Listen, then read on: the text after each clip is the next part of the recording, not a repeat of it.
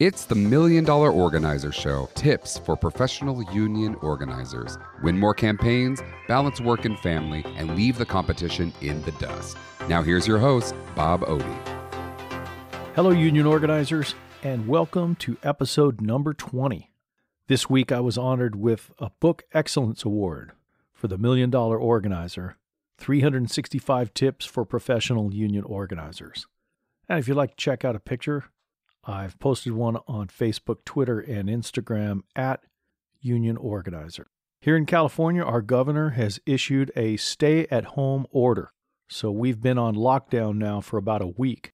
You may be under the same situation, and if so, I hope you take care of your family. Keep them close. Listen to the authorities because we want to dodge this bullet. Let's not get ourselves sick. Practice social distancing. This week I updated my blog, which is at themilliondollarorganizer.com. And if you get a chance, you might go there and check it out.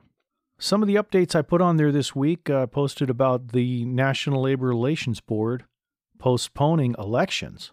That's going to affect a lot of organizers out there, so you need to know about this. NLRB has postponed elections, probably just for a few weeks, but until that time, it gives an advantage to the employers. Now, at the same time, PERB, the Public Employment Relations Board, is still holding elections. So they're going forward. They're working from home. You can't go in there in person because the offices are closed if you want to file, but you can do it online or by fax or by U.S. mail. So you can still file petitions, and they're still doing elections at PERB. Other happenings this week, my book, Bigger Labor, A Crash Course for Construction Union Organizers, is finally available on Audible and Amazon as an audiobook. So if you'd like to listen to books while you drive, which I always recommend, you might want to check it out. Previously available on my website at Union Organizer, but my website's down at the moment because I'm working on it, trying to update it, and that'll be back up soon.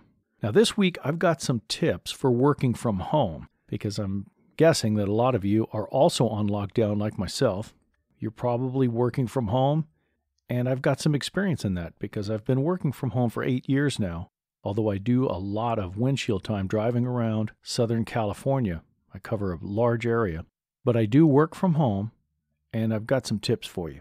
Now, one thing I want to recommend right off the bat is that you start your day out by stretching, because if you're sitting down for long periods of time, you can really jack your back up and your wrists, so you got to be real careful.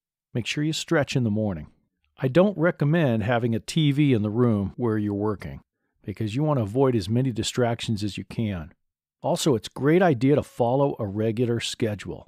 Get up at the same time every morning and then try to go to bed around the same time each evening.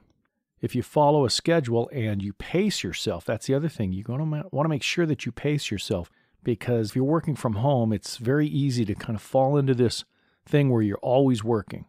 That's why it's great to have a schedule and pace yourself. This last week, I had an opportunity to incorporate Zoom video conferencing. I attended my Toastmasters meeting, which is a regular weekly meeting, and I attended some business meetings with Zoom video. No wonder their stock is going up right now while everybody else's is dropping.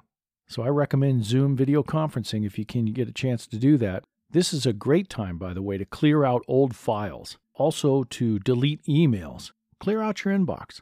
You'll be more productive when you do. Reconnect with past contacts and candidates. Ask them, are they still working at the same company?